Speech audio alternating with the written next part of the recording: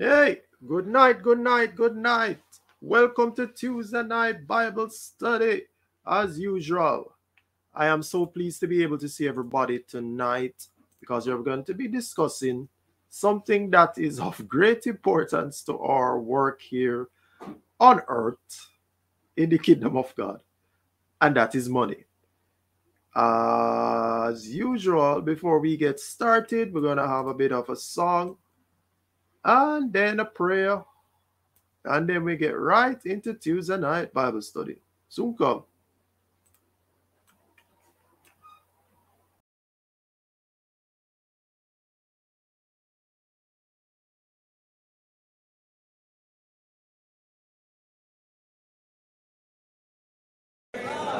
Shall we praise the Lord? Hallelujah.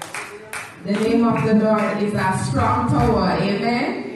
The righteous run into it and they are saved. He's a mighty fortress. And if there are any issues, then he is a bridge over troubled waters, and his name is to be praised. Hallelujah. Hallelujah. Blessed be the name of the Lord. Hallelujah. Blessed be the name of the Lord. Blessed be the name of the Lord. Blessed be the name of the Lord. Most high. Blessed be the name of the Lord. Blessed be the name of the Lord. Blessed be the name of the Lord. Most high.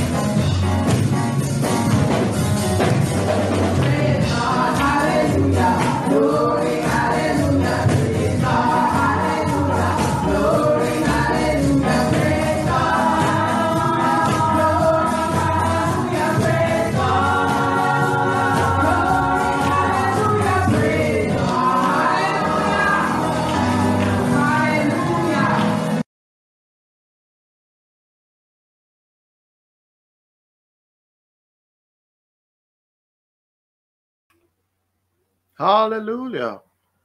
Praise God indeed. The nature of God is that we are so blessed. Let us pray, because as we go into this word, it is going to be a very difficult topic to discuss, mostly because it's something that people tend not to want to discuss, which is about money and resources and profit and doing things business wise. But it is something that people who are outside of the church community do all the time. And if it is that we want to build the kingdom of God, we must know some things about life and how to build resources so that we can do some things out in the atmosphere for our lives, our children, and the kingdom. But let us pray. Lord Jesus, thank you so much for giving us so much despite what we think we do not have. Assist us, dear God, to go through our lives with the great understanding of how you are so brilliantly great. Help us to understand this topic so that we can go out into the world and do the best that we can to serve in your kingdom as good stewards. Amen. So as you can imagine, we are the Hellshire United Church, and this is our Tuesday night Bible study. You may be seeing this on YouTube, or you may be seeing it on Facebook. If it is on Facebook or YouTube and you're streaming in live, then to the side that I'm pointing, there's a live chat area that you can type in your questions. You can also just comment and message us back in relation to things that you may be seeing or wanting to ask questions of. We will write back to you in there below us if you're on your phone device. Also, if it is that you need some information about how to get in touch with us, you can DM us on the Facebook platform. We're also on Instagram, but the information is also streaming periodically at the bottom of the screen. So, all protocols observed. Let us get into this topic, because it's a topic that is so fascinating, but we will try to be as detailed but as brief with it as possible. The first thing we want to concentrate for this week is something from Psalm 113. Now, the psalmists tended to always concentrate a lot on praising God or talking about things in relation to God and what he can do for our lives, despite the issues that we face. So let us hear our sister as she goes into this psalm and then reflect on it a little bit right after that. Praise ye the Lord. Praise, O ye servants of the Lord. Praise the name of the Lord. Blessed be the name of the Lord from this time forth and forevermore. From the rising of the sun unto the going down of the same, the Lord's name is to be praised. The Lord is high above all nations, and his glory above the heavens. Who is like unto the Lord our God, who dwelleth on high, who humbleth himself to behold the things that are in heaven and in the earth? He raiseth up the poor out of the dust, and lifteth the needy out of the dunghill, that he may set him with princes, even with the princes of his people. He maketh the barren woman to keep house, and to be a joyful mother of children. Praise ye the Lord. So the first thing we need to understand, thank you, my sister, for reading those verses, is that God is one who assists to vindicate those who may be having some difficulties. We tend to see God as this far off kind of person who which is twofold wrong. Either we reach out to him at the times when we have our difficulties, which is wrong. He's God. You should talk to him and communicate with him at all times. Or two, we run into the issues that we face and then we see him far off in two ways again. Either because we think when we have the difficulty, he has forgotten us and doesn't love us anymore, or we feel shamed about something that we have done and then we try to stay away from God, or we feel bad about not communicating with him. But God understands our needs. He wants to talk to us. He wants to help us with the issues that we face. And so if it's something that is relational, emotional, mental, physical, like an illness,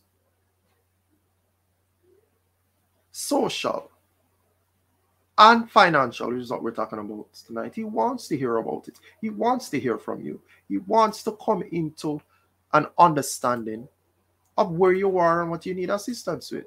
So know that. And know that God is not some far off person that you should be unsure of.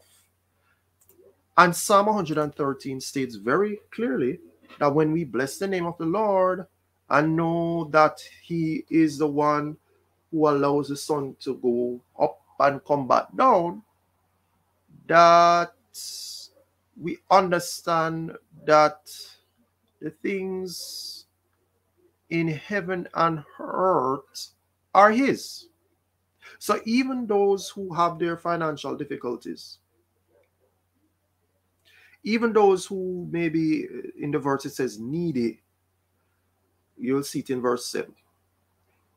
God finds a way to come into the very natures of the things that we have and possess and set us amongst princes. It says princes there, but imagine that Jesus himself is the Son of God, the Savior of the world. So who else to go to and figure out life with than the Prince of the entire earth, the Master of the universe, right? And there's another phrase there which I'm going to point to very, very quickly, that says in verse 9, he maketh the barren woman to keep house and to be joyful mother of children.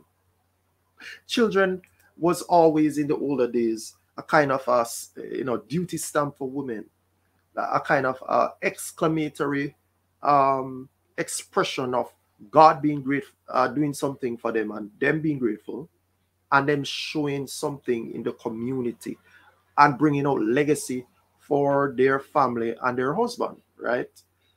And it's kind of the same currently, but we should know, please, that if you are a female out there and you're having difficulty with having children, or have not had one yet, or even been in a long-standing relationship to be married, that does not define you.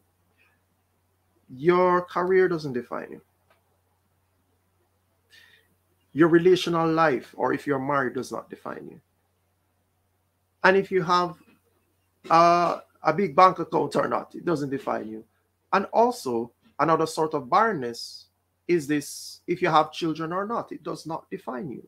What defines you is the God of the earth, who is king of the earth and king of you, who has placed his image on you. You are his imago Dei, and you have worth and meaning already because of that. Plus, each of us are unique in our own way, allowing us to bring forth something into the earth that is talented, that brings forth from our personality, that has some sort of purpose, that calls us to some sort of calling. And so when you look in the Bible, there are so many instances of people who, people looking at would have thought they were barren. Sarah was thought as such, Abraham's wife, but she birthed Isaac, who eventually birthed the rest of the nations of Israel, whose line carried into Jesus Christ of Nazareth. Samson's mother was thought at once to be barren. Samuel's mother, Hannah, was thought at once to be barren. And so forth and so forth. We come upon points where God uses, I want you to listen close to what I'm saying, this supposed feeling of lack, or the supposed thing where we're not going to bring forth something to glorify his name in the earth, but he takes the time to make it come to pass and to bring forth, so that he can show that it is through him that it is done. How else could it have been done? If something seems impossible or almost not likely, Sarah herself laughed when an angel came and said, next year this time you'll have a child. But if it seems impossible and then somehow it breaks forth, God is going to use that to reveal himself and bring forth the truth of who he is. And if you're feeling some sort of barrenness in your life, or lack, or feeling of a unwanted stage of not sure that God is there, know that he's probably putting you in a kind of stagnant, quote unquote, a freeze, quote unquote, a kind of waiting stage, so that over time you will mature, some things will start to happen to you, and then you will glorify God with the fullness of something that he was allowing you to build up to get to his glory. He does it all the time. I listed about 3 examples. And so we also get this sort of lamentation from Jeremiah because of how the people of Israel had their issues, and there was a feeling of a kind of distorted way of how things were. And he looked at God, knowing, as we just said, that he's somebody who can bring some fullness, some healing, some measure of greatness into our lives. But he wasn't seeing it. So his exclamation was, is there no balm in Gilead? In the olden days, that was the place where they could get some nice salves and things that they could put on your body and for your life to make you have good health. And it was almost as if there was nothing going on. So Jeremiah had to cry out and ask God for it. But before we get into more details of that, let us actually hear our sister as she goes through 1 or 2 of those Bible verses. When I would comfort myself against sorrow, my heart is faint in me. Oh, that my head were waters, and my eyes were a fountain of tears, that I might weep day and night for the slain of the daughter of my people. Oh, that such things could happen for me, you probably are saying. Oh, that the very nature of God could be revealed in my life. Oh, that the resources that I have could be more. Oh, that I could get a job. Oh, that the very nature of life can present itself, that I have some more finances. Isn't that the cry of the world sometimes? That we don't have quite what we know we can have? And that's basically the cry here, but it was in relation to the fact that there was so much destitute, desolate, kind of unsure angst in the society of Israel at the time. But the next verse, in verse 20, in chapter 9, verse 1, but let me read verse 20 of Jeremiah 8 first. It says, the harvest is past, the summer is ended, and we are not saved. So it seems like there's a long time. Remember, we're talking about that when we're referencing Psalm 113 and barrenness. It seems as if, the fall period is gone, summer is gone, a whole year, and, we should be reaping something here right now, but nothing is happening. We are hurt. And there's an astonishment about us. Where is the things that we know are possibly new, God? Where are they? What's happening? Why can't we see it? That was basically what Jeremiah was saying here. And then he goes into another part that says, is there no balm in Gilead? Is there no physician there? Why then is not the health of the daughter of my people recovered? Oh, that my head were waters, and my eyes a fountain of tears, that I might weep day and night for the slain of the daughter of my people. So there was violence in the land. There was lack, desolation. There was a lot of unsure feelings in terms of things and a feeling of barrenness. But then God did eventually bring them out of that stage of where they were. The problem is, as I mentioned first, is that it takes time. But what you should remember and understand is that in the leading up to that time is when your faith is tested, so that you stay grounded in God enough that when you do reach to the point when he breaks through, you will remember and say, but this was Jesus all this time. This was Jesus, and I didn't know it. This was Jesus teaching me some things. This was Jesus allowing me to see some things that I could not see. Faith is the substance of things hoped for, the evidence of things not seen. Are you feeling some lack in your finances right now? Are you feeling some sort of depression over not having as much as you hope you could? Are you seeking a job? Are you trying to find your way career-wise? Watch what Amos says here before we get more into a discussion on that.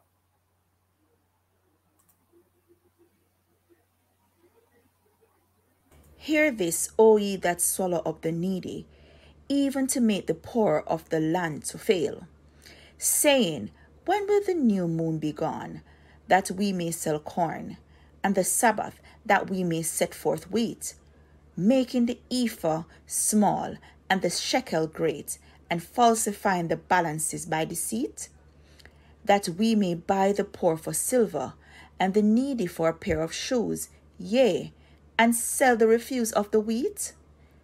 The Lord hath sworn by the excellency of Jacob, surely I will never forget any of their works. So Amos cries out here for the needy, for those who seem to have some sort of lack, who are down and out. And his words were these. I want you to concentrate very carefully.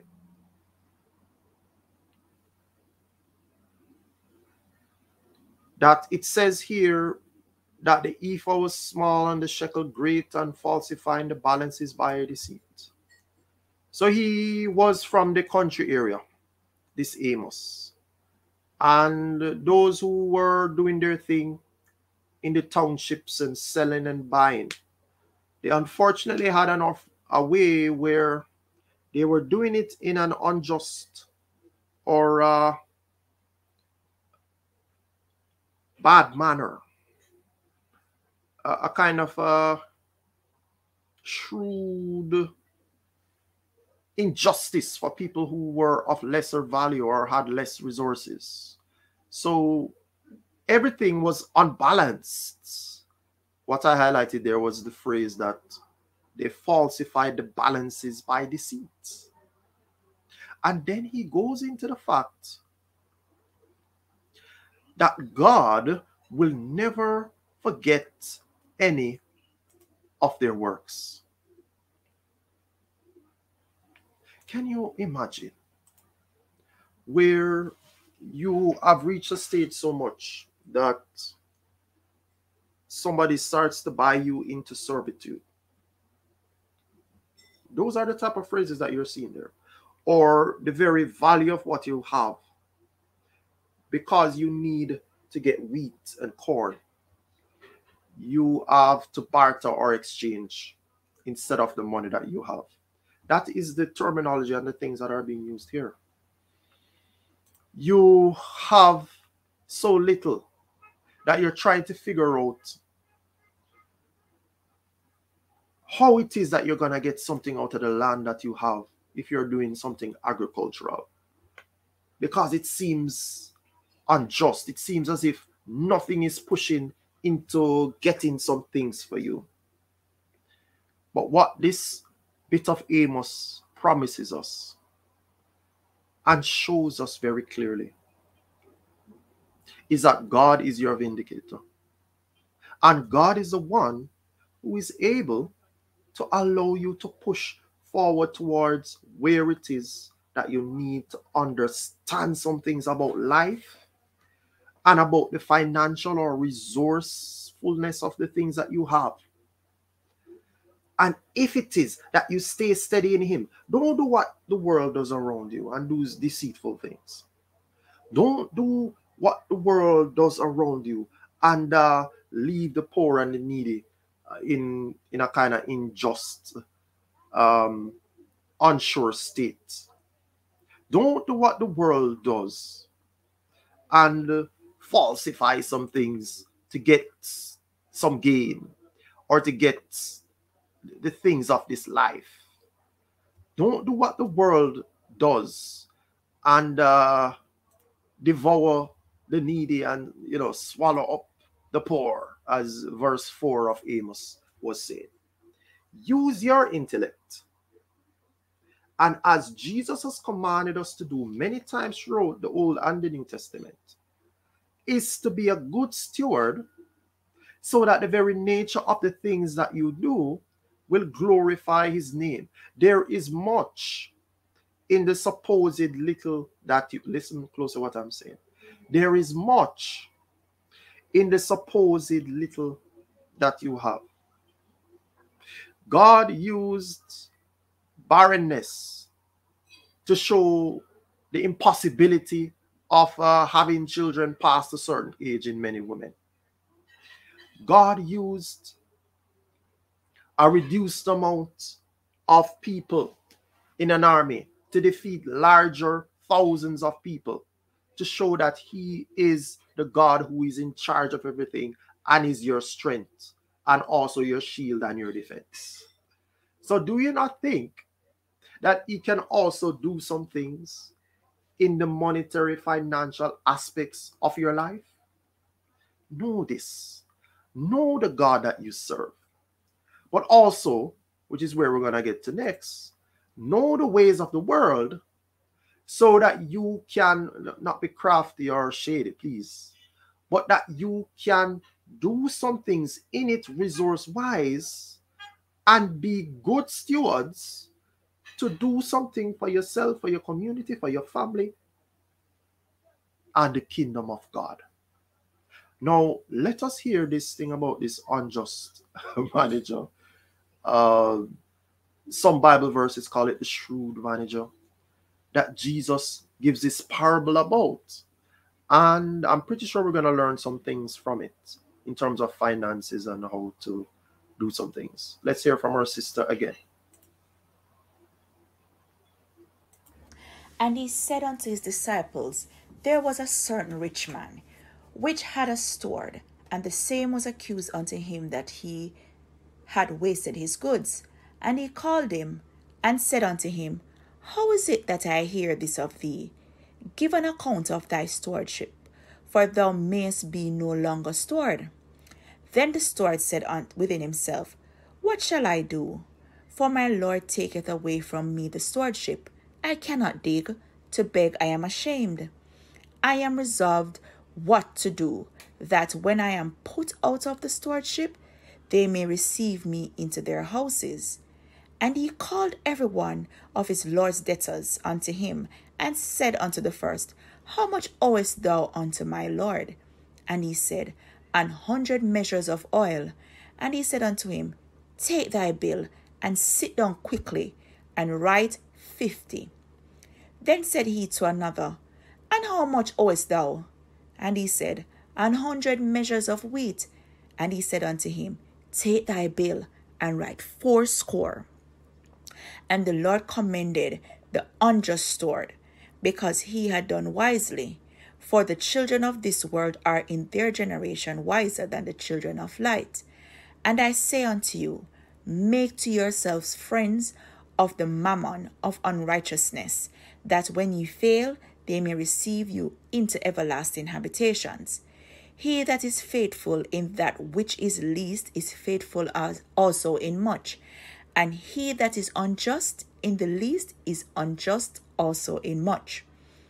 If therefore ye have not been faithful in the unrighteous mammon, who will commit to your trust the true riches? And if ye have not been faithful in that which is another man's, who shall give you that which is your own?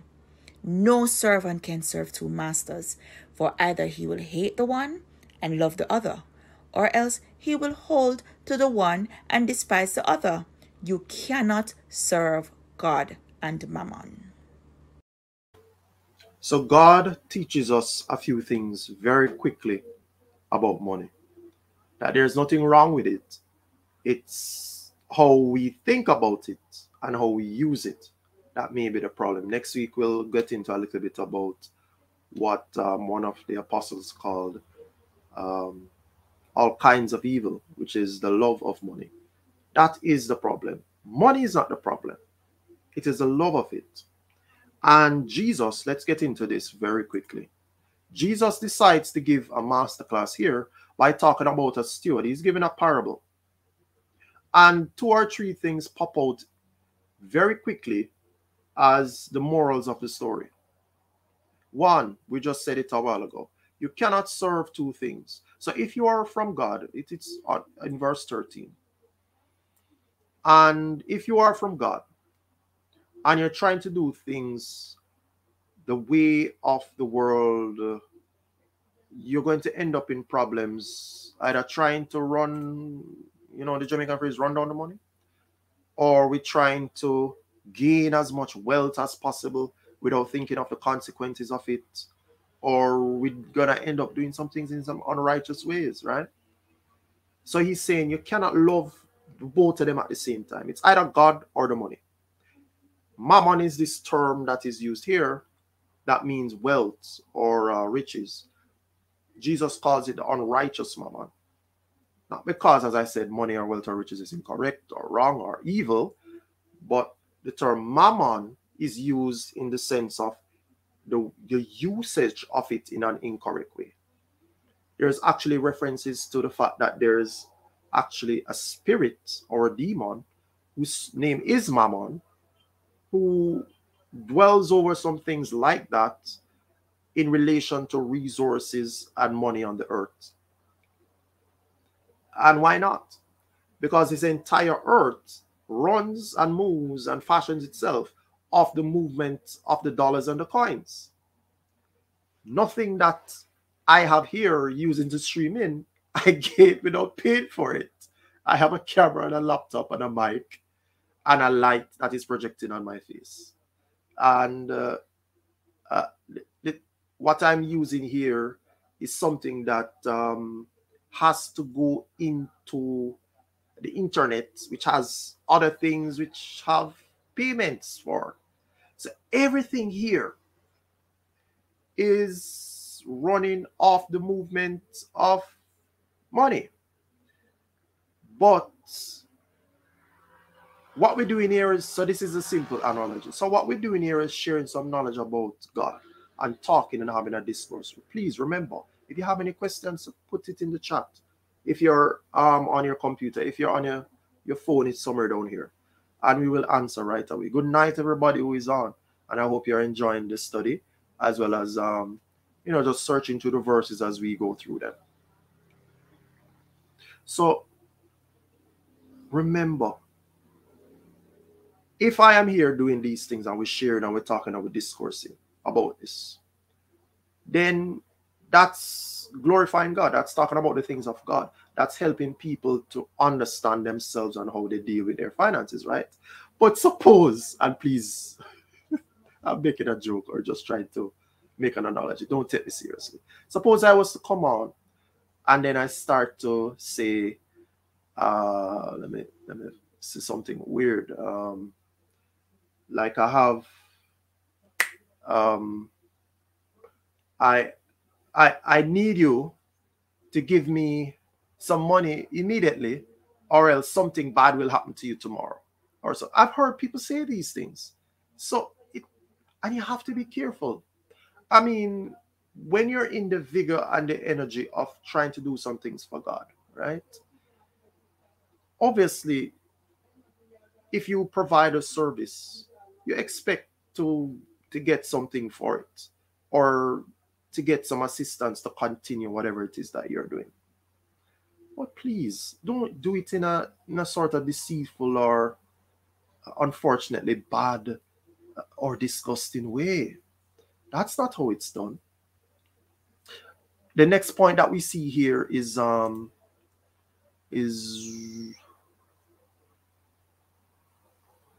God says this in verse 11. If therefore ye have not been faithful in the unrighteous mammon, who will commit to your trust the true riches? And if you have not been faithful in that which is another man's, who shall give you that which is your own? So apart from the fact that it's not the money that is evil, it's how we use it, then God is also showing the long-term goal of us knowing these things. He's going to set us as stewards and managers over bigger things in heaven, the eternal things. So if we can't manage the little things here, which are one, temporal, and two, smaller than what we're going to get when we get to heaven, then why should he even want to trust you with that or allow you to be a steward of that? And also, if it is that we are here and nothing here is ours, it's owned by God. And also, we come into things that more than likely not all of us will be like business owners or do some things on our own behalf, but we're working on behalf of somebody else. If we're not good where we are stewarding and doing it to the best of our abilities for that person or that company or that entity, why do we think that if we move on to another stage of our lives with something else, or worse, get up to Jesus, that we will be seen and presumed to be able to manage those other things? There are stages to this thing. There's thinking and mindsets to this thing. If you have the same wrong mindset, you'll move into the next situation with the same wrong mindset. If you move into a certain way thinking about how you may be lacking, even if you have more, you may look at it incorrectly as well.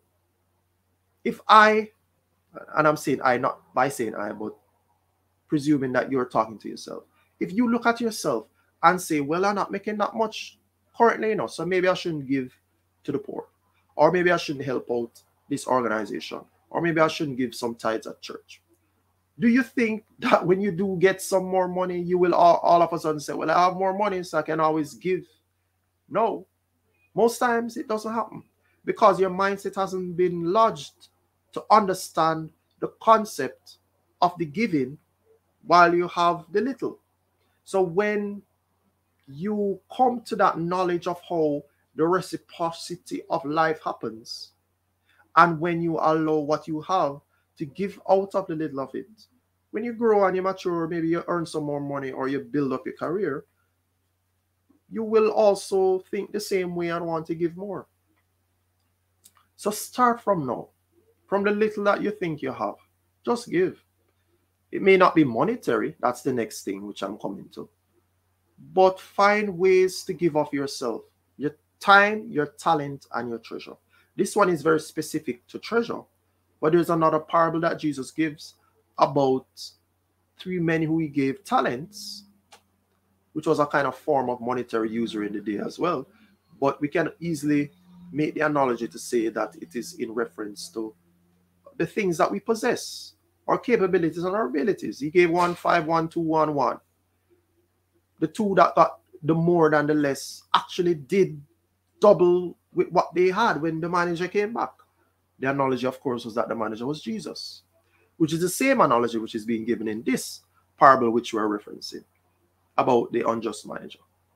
But the one who had 1 decided that, and this is the weird part of it, he said to Jesus, I know that you are a hard man, that you reap and take from what you did not even put in as yet. So I decided that I would be fearful and hide the 1 talent so that at least I would still have it, which is a kind of fearful way of looking at your existence. Remember, you can get something out of life. He said to the man, but that was kind of lazy, wasn't it? And slothful. Why didn't you at least put it in the bank so it could get some interest and build up some credit and do some things in your environment so that you could do something in your life? Don't be fearful with money, please. It is not something that will stay. If you want to try to do some things in life, you will fail. I can guarantee you that. Because I have failed at many business-related stuff before. But I've also been successful at many. And that's because I learned what Jesus is saying to us here. That over time, not only will we mature and gain more knowledge of how to use it, but you have to do it his way, which is to not be fearful or doubtful of what you can do. And trust that once you put it out into the environment and you build upon it and try to do it in a just way with those who are around you, that over time something will come out of it and you will get something for the kingdom of God. The next thing, which you see how many points comes out of this one little parable. One, it's not the money, it's how you use it. Don't trust the mammon, trust the fact that you have to be just with it. Two, you have to ensure that the very nature of your faithfulness with the little that you have matures enough so when you get the big things, you're obviously going to be faithful there as well. And then you must also realize that the grace of God will give you something brilliant in eternity. So God is looking at you to be good stewards with the temporal, smaller things that you have. So when the true, permanent, eternal riches come, you will find your way into God's grace. And the fourth thing I want to bring out here is that the steward, was kind of very slothful, just like the other analogy I was giving with the parable of the talents. And he had persons who owed his master, but he wasn't going out doing the barter and the stewardship and the back and forth and the selling and the buying to ensure that whatever was there brought a harvest or reaped something. He went to one who owed 100, and after his master kind of draped him up and said, "What was going on here? Can we not get something out of this?" And then he said, "All right, we have 100 here. Can I get 50 from it?" He said this to one person. And then to another, he said, "Okay, you have 100 on your bill here. Can we get 4 score? 4 score is 4 times 20, which is 80. So, you see how simple this is? Somebody owes you a certain amount of money, and you realize very clearly that he does not have the full amount, he or she. Are you going to run them down still for the full amount without going to some sort of bartership or agreement to at least come to some smaller amount of it, but at least make some payment? Or even what the banks do, which is where they make interest payments over time so that it builds up still and you still get the amount that was owed. Know the ways of the world, said Jesus, because let me project it to show you what he says. Because, and the Lord commended the unjust steward because he had done wisely for the children of this world. Done wisely. For the children of this world are in their generation wiser than the children of light. I say unto you, make to yourself friends of the mammon of unrighteousness, that when you fail, they may receive you into everlasting habitations. So, people of this world know how to run up and down and make sales and do work and make some things move, Because unlike us, who sometimes have this thing where we think money, whoa, we have to run away from it, or we can't deal with the money because we're worried that we're going to get into problems. They don't. And they run and do some things in the environment and barter and sell.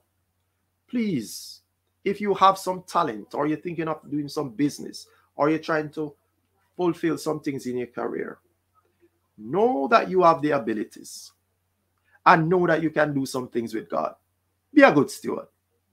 And know this also, that there is one mediator between God and man, and that is the one, Jesus Christ. Let's hear from our sister again. I exhort, therefore, that first of all, supplications, prayers, intercessions, and giving of thanks be made for all men, for kings, and for all that are in authority, that we may lead a quiet and peaceable life in all godliness and honesty.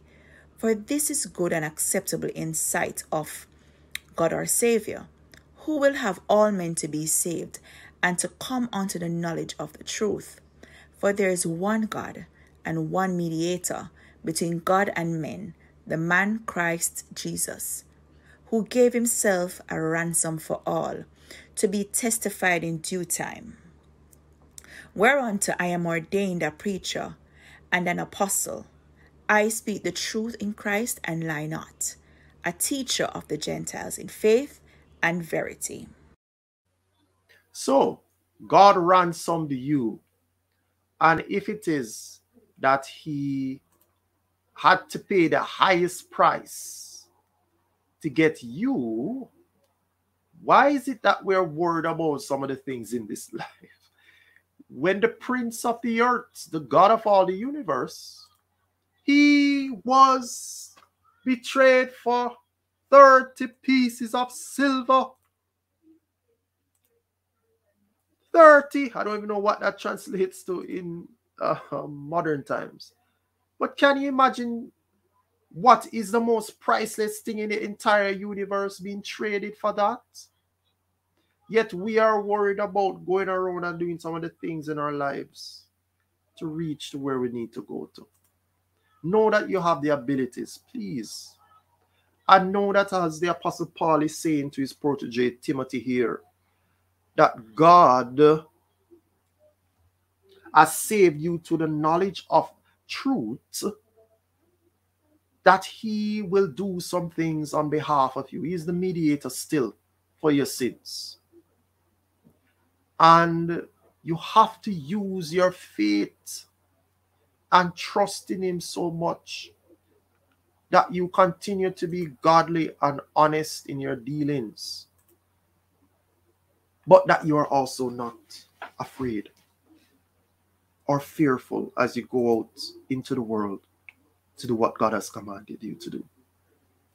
Now, if that is you and you have a little bit of an issue with that, we can pray for you tonight. If that is you and what we have said to you tonight about doing it God's way in terms of resources and money, you can also pray with us tonight. Let us pray. Lord Jesus, we thank you so much for the gift of life, for the ability to find our ways despite what we can see.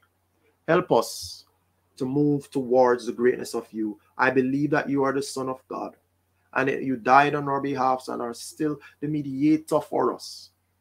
Help us to be changed and renewed, to be just and merciful and godly and honest, and do the things that you would want us to do on your behalf. Amen. Let's say a general prayer. Lord Jesus, we have so many people who have some issues sometimes with the things of this world. Help them to understand who they are so that they are not afraid to do what they can with the little, supposed little, that they have. Amen. Thank you, everybody, for coming on. We are the Hellshire United Church. I am Brother Jonil Alcock. We are a congregation of the United Church in Jamaica and the Cayman Islands. This is our Facebook page, and our IG page is UCJCI. Our email is hellshireunitedchurch@yahoo.com. Our telephone number is 876-665-6513. If it is that you want to find your way to God, know that that is all you need. And find your way to talk to somebody about some things in this life. And listen to this quick bit of singing, and then we'll come right back. All the time, you are every praise belongs to God. Every praise is to our God. Every word of worship is one of every praise.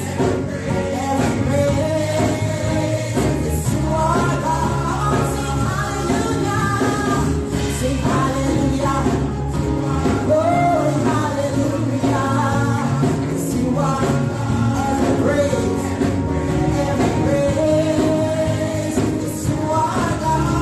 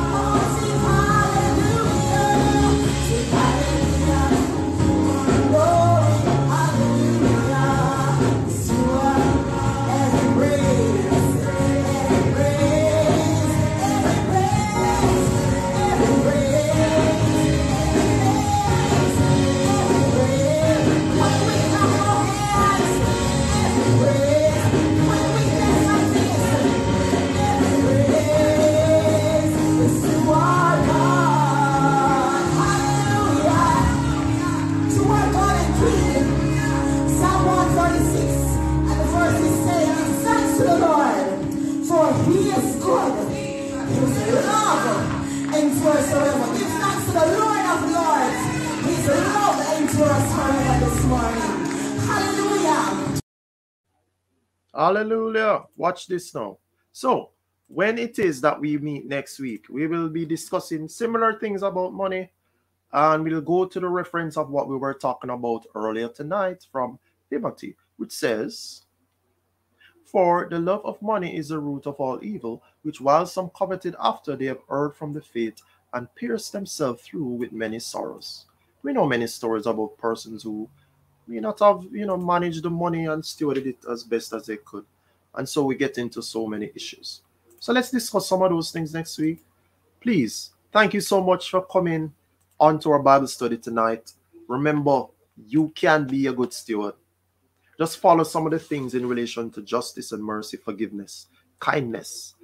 Don't leave yourself slothful like the person with the one talent and thinking he had nothing to do with it. Or like that unjust steward who then was commended because he went out and started to barter and do some things out in the environment. You have abilities. Do what you can with God and be awesome in life.